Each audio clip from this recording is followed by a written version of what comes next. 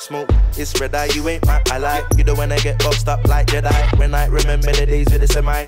Cut through show sky like the kite. Get your papers, the haters. You don't par around here with investigators. Picking jacks, yeah, they're all instigators. Got money on Kojo, I want to thank you for participating in a series that we call Self-Made. Yes.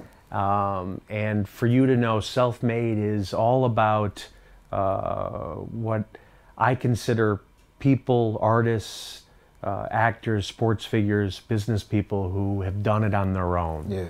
To me, you're on that rise. Something special's happening. I appreciate that. So I wanted to hear from you, kind of.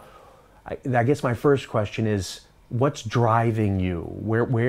What's the inner self that's making you pursue your path? I feel like just coming from, you know, the struggle, growing up, having certain experiences, you know, in life, has helped me to like kind of motivate myself and like want me to win more, you know, and yeah, and I feel like music is I'm very passionate about music, and that's helped me to express myself a bit more and go for that goal. Was it always music? Was there anything? You're young to me, but Yeah. Was there anything before music? Was there anything that you wanted to be before? I wanted to be here we'll say a footballer. Okay. But sure. You know, as soccer. Yep. I wanted to pursue that as a career. Why? I've been seeing it on TV from a very young age, you know, family members watching it, and just be seeing them, you know, the way they were passionate about the sport was like, yo, I really want to get involved in football. And that's what we know in the UK. Football is the main sport. So. Was there a team you rooted for? Yeah, Manchester United. Why? My cousins supported them. I grew up watching them support them. So that was the first team I saw play football, you know, on TV. And they're one of the best teams in the world, so. When did music kick in? I was introduced to music from a young age. My dad, he was into reggae music. He's a Rasta himself. Where's he from? Dominica, in the Caribbean. Yep. And but I wasn't really the singer. I didn't want to like pursue it like that. I was just fond of the, you know, the music itself. Yeah, exactly. And later on, when I was around, I'll probably say 18 years, that's when I started like going to the actual studio and recording music. How did that happen? Like, why were you? It's a funny. My friend had a birthday party, and he had like a studio in his house, and he's a producer, and we used to like play beats, instrumentals outside in the car park, and all our friends will be around and we'll just freestyle. And I got involved for the first time, and they were really shocked, like, wow. Like, your friends? Yeah. Kojo, like, you got something there, like, come to the studio and record. I was like, nah, man, music's not me, like, I want to play football, you know, and do certain things. And they're like, no, just come. And I went there, recorded my first song. Do you remember what it was? Yeah, Want From Me. This was in like 2014. And I put it on SoundCloud, and the buzz. Were you was listening to SoundCloud at the time? Yeah. Were you getting music from it? Yeah. Like, I wasn't really like into SoundCloud, but because my friends and like they were producers and they were into music, they would show me what SoundCloud was. So I put it on SoundCloud, and the response was crazy. Did you freestyle the song? Did you write Yeah, the song ahead of time? I didn't write it. Freestyle.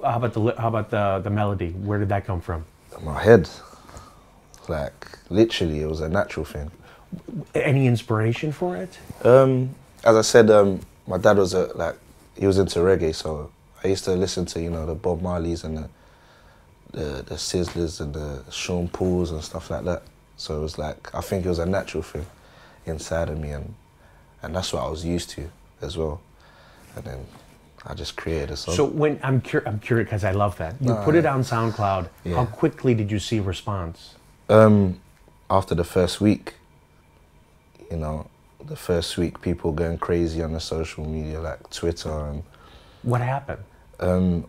they just started, like, promoters and DJs were contacting us like, yo, we need a show, like, yo, this is getting crazy. Like, they'll play it, they'll put it in mixes, you know, the mixes that go on SoundCloud, they'll put it on those, and people used to request like, yo, who's this? And then DJs were like, yo, people are asking for this, like, we need a show. Did you take it seriously? Never. I didn't, because I was doing certain things on the side, and I was like, yo, I'm not gonna really make anything out of this, you know? And when I went to my first show, it was a boat, and I got booked for £50. To do one song? One song. How long afterwards? Probably like after like 2 weeks after release. So it was like a boat party? Yeah, a boat party, and went there. Till this day, I haven't got my £50. No, you didn't pay? Why? I don't know, but... How many people were on the boat? Oh, 40, 50 people. Did you think people, did you know, do you think everyone would show up? Never. And the response was crazy, like everybody knew the words. I was like, wow, you know what, let's give it a go, you know? And DJs constantly started booking me, and I was going out of, you know, the city to Cambridge, Birmingham, and the response was crazy. And then I just took it from there. Do you remember the first time someone recognized you? Ooh.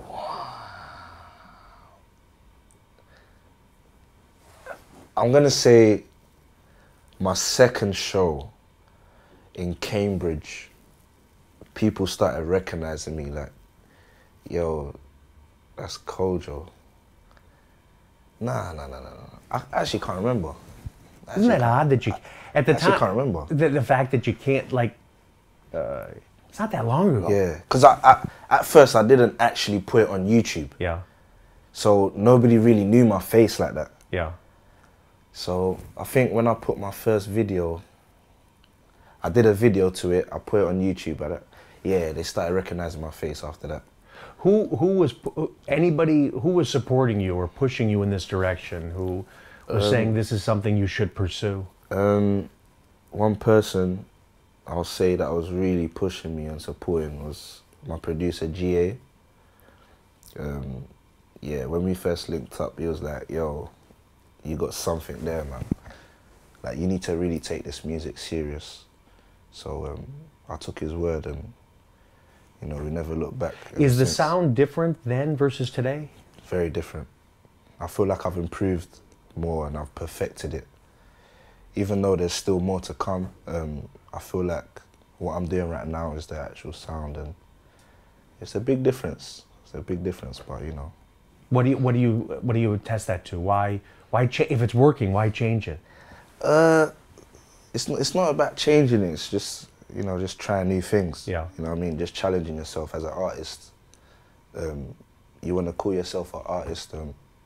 Any type of sound to do with music, you should be able to tackle that. You know? How long? When do you remember the second song you did?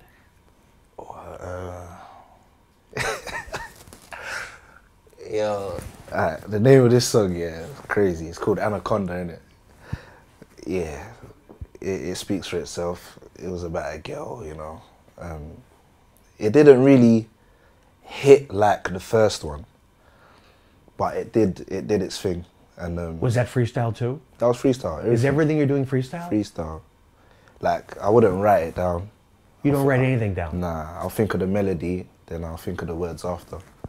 That's how I operate in the studio. And yeah, the second song didn't really kick off like that, but it was part of the journey, you know. Have you felt, because it's unusual, at least based on the people I get to talk to, Yeah. to have that, I don't want to do this, this is not my thing, Yeah. I did it, and all of a sudden, boom, it's a reaction. Yeah. Has it been up all the way? At first, like, the first kind of buzz that I had, it was just to do with the university community. Yeah. Not that outside of that, you know. Just universities will book me, sorry, and it was all right, but then when I made a song called Done Talking, Yeah. that's when people from outside were like, yo, who's this kid? Like, yo, he's going crazy. And that's when it started to go like really Even up. faster and farther. Yeah. And that it took, I think it was after like 2 years since the first release. Yeah. That's when everything started to kick off properly. You coined Afro swing?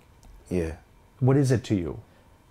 To me, I think it's the sound of today. You know, it's the mixture of Afro, which is the African sound, the African element, but it swings from other genres like dancehall, you could say reggae, which is the same kind of thing, R&B, UK rap, and New Jack Swing as well. But a lot of people, they don't really know what New Jack Swing is. They'll probably take it as R&B, but Yeah. R&B really came from New Jack Swing. You know what I mean? So I kind of like mix it up. So where does the African come from for you? Ghana. Okay. And Have you been? yeah. Have you been since you've done music? Yeah. Do they know you? Yeah. Well, they hold it down. They really hold it down, and I feel like just going over there and spending time over there kind of helped it as well with my music. You know, having that African dialect. You know, it all plays a part. What do you listen to? In general, Yeah. I listen to R&B. Who do you listen to? Ooh, Who do you like right now? Right now, old school artists or new school artists? Well, how about both? Both. Old school, I'll say people like Sean Paul. If we're talking about rappers, people like 50, Jigga, Jay-Z. New school, I like Kodak Black, I like A Boogie. You did a song with him. Yeah, he did a remix to one of my songs, Check. Was that the first person to do a remix? Who As in international Yeah. wise? Yeah. What'd that feel like? Amazing. Different. It shows that, you know, the work that I've been putting in has been noticed. And Did he contact you? we met through mutual people, and yeah, he liked the song. He told me he liked the song, and he put it on his international artist EP. Does that matter to you if someone like that likes it? To me, I think so, because he's coming across the pond, like he's Yeah. way over there. Yeah. You know, he has no business listening to music over here. Yeah. But for him to like the song and, you know, put it and to actually write something to it, you know, it shows that your music could, you know, go to all four corners of the world. Who else? Who would you want to work with?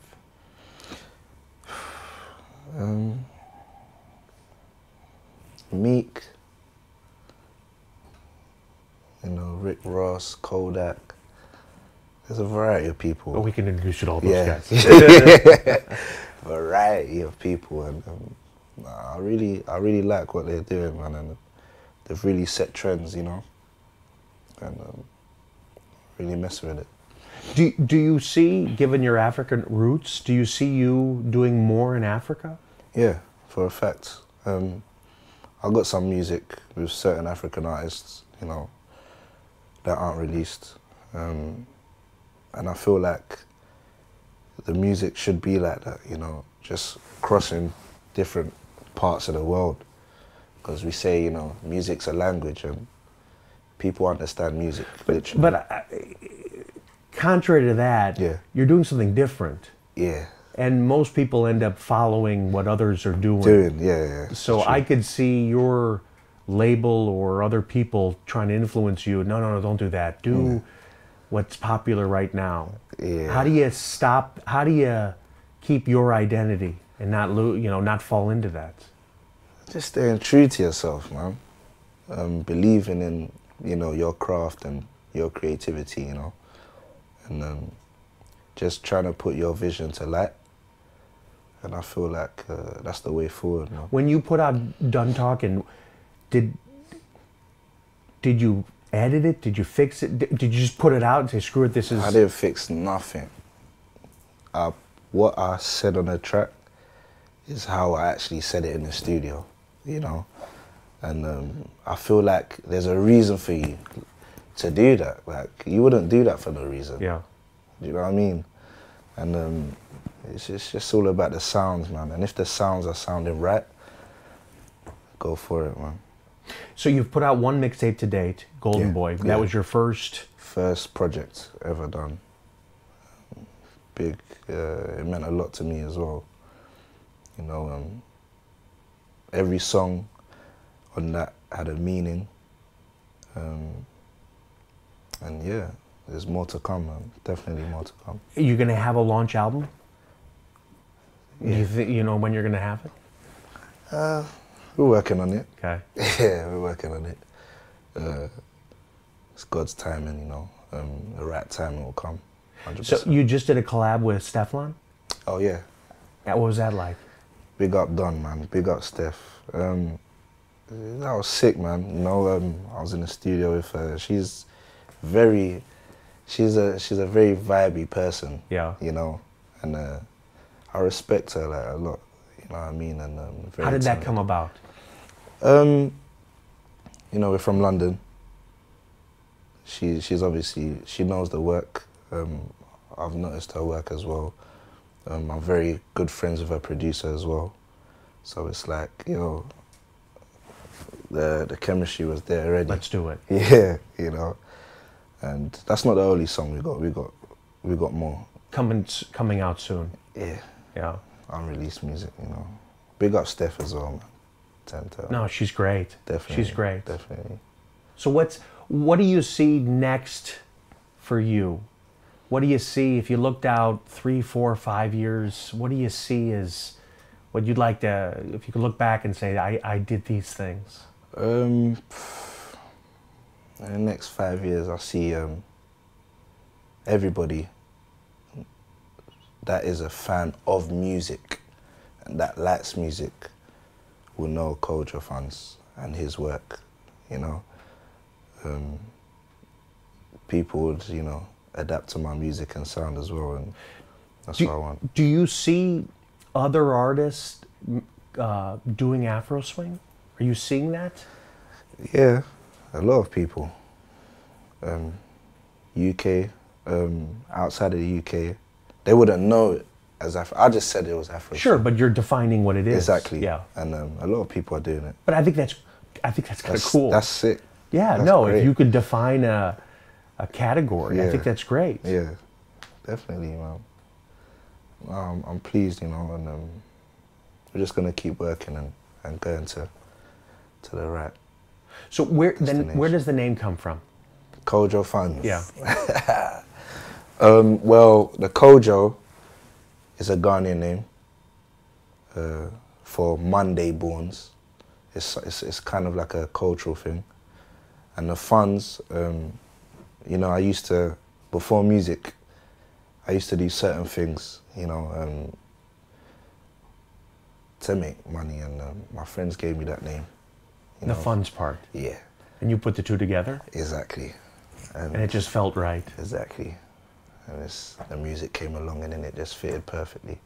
Well, Kojo Funds, I'm proud to say that I had a chance to meet you on the upswing. I appreciate that. And you're truly on your way to something special. Thank you very much. And being self-made is truly number one. Is unique. So Yeah. cheers. Cheers to that, you. Brett.